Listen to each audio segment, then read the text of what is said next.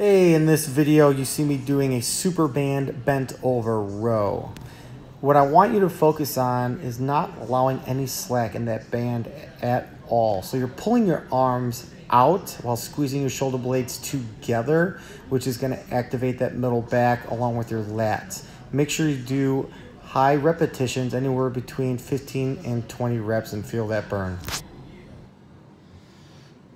All right, this is a pretty cool and effective and easy tool to use to activate your lats and your middle back. What I have here is a super band, and what I'm allowing myself to do is pull my arms to the lateral part or to the side of the body while not allowing any slack at all on that super band. You can do some of the reps behind you, or you can do some of the reps in front of you. Just make sure you do high enough reps where you feel the real burn at the end of your set. Again, have fun with this exercise and enjoy.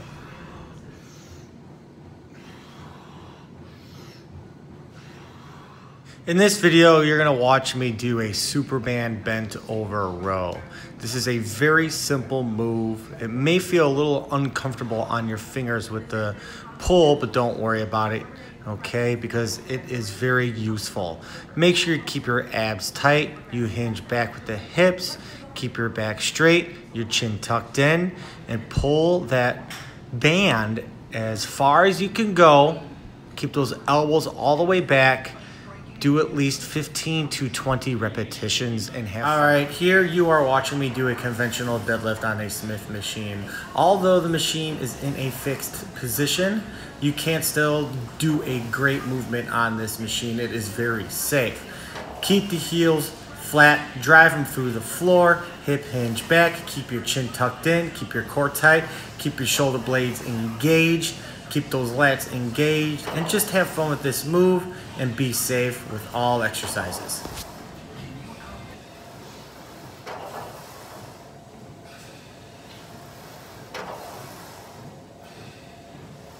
All right, in this video, you are watching what we call a prone dumbbell row, or my favorite, a renegade row.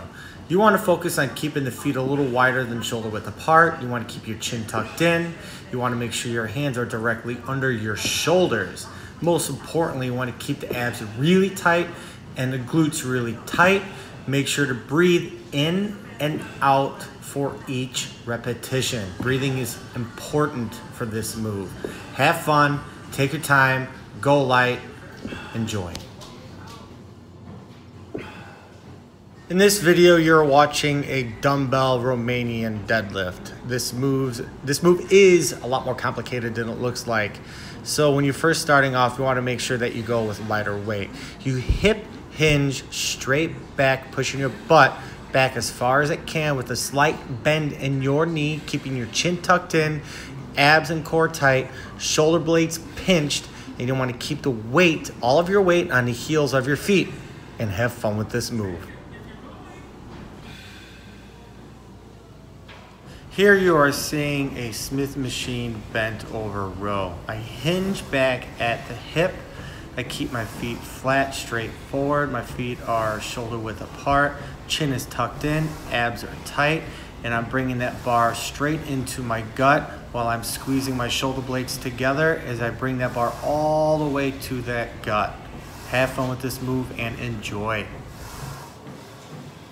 In this video, we are doing a hamstring curl, or also known as a knee flexion movement. A couple coaching points for you in this video. Please make sure to keep the abs nice and tight along with the glutes. It'll help better contract those hamstrings as you slowly bend with the knees, okay?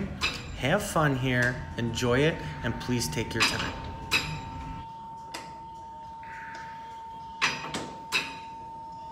In this video, you are watching a seated supinated cable row.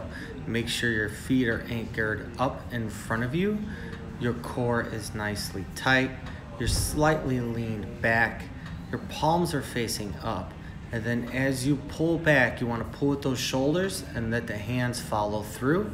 Have fun with this move and enjoy.